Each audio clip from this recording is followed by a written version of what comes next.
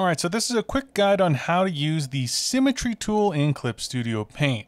Now, the Symmetry tool in Clip Studio Paint can be a little bit confusing at first, but I'll try to show you everything I know about the tool so that if you're making something like a VTuber model, it's a lot simpler. First thing that we're going to do is make sure that we know what our canvas size is. Mine is 4,000 by 6,000. This is what I typically use for VTuber models. And if you don't see the ruler up here, you can just press Control R and that ruler should show up. If it doesn't work with Control R, you might have to check your hotkeys. Now from here, what we're going to do is go over to the Symmetry ruler, which is under the ruler tools. You have a bunch of different rulers here, and you're going to pick this bottom one, the symmetrical ruler. Now with this, if I just click, it will create a symmetrical ruler wherever I click. Usually in a vertical orientation, but if I were to click, shift, and drag, I could make a horizontal one. Click, shift, drag, and then point down. I can make a quarter angle one, and then shift straight down, once again a vertical one.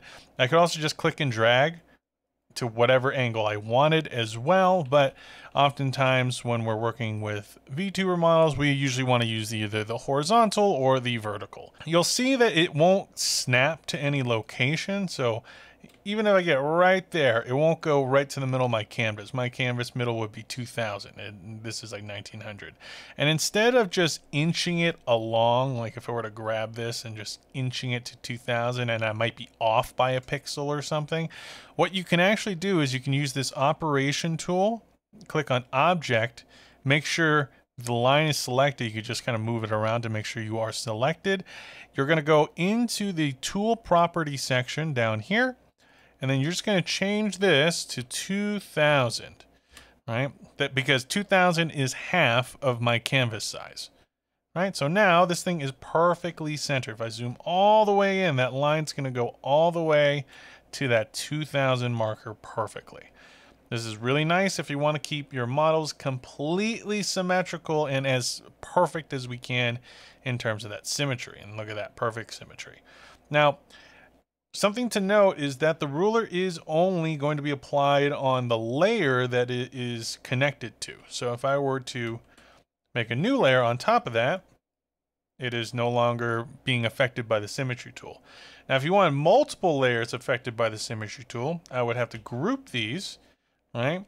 And then I can actually take this Symmetry tool and I could drag it into the folder instead. So now this will be affected. I'm on that bottom layer, Symmetry tool, top layer, still Symmetry tool, right? Because it is affected by here, and I could always press Shift, hit the Symmetry little symbol right there, and the Symmetry is now off. So no matter what layer I'm on, the Symmetry is turned off. So now you can kind of switch back and forth between when you need the Symmetry and when you don't need it.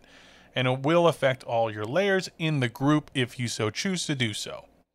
Now, if you are going through your tools, and let's say I'm using this one right here, and for some reason it's not doing the Symmetry tool.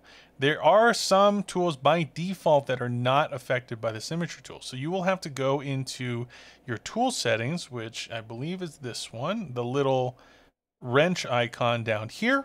After hitting the wrench tool, you want to go in here, you want to go into the correction section, and you want to enable snapping. This will make it so that it will be affected by any rulers you have in place, such as the Symmetry ruler.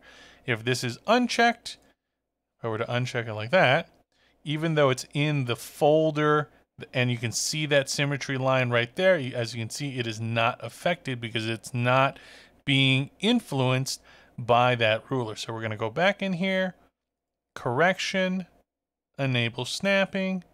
And also, if you hit this, you will make it so that the enable snapping option is now visible in this little tool section. Okay? It's right there. And now, look, the Symmetry is back. Okay? So that's pretty much all you need to know for the Symmetry tool, how to enable it for certain tools, how to make sure it's on the right layer, how to put it in a group, how to disable it, and also how to set it up so that it is perfectly centered. Hope this guide helps. If you have anything else you'd like to see, just let me know, and I'd be more than glad to make a video for you.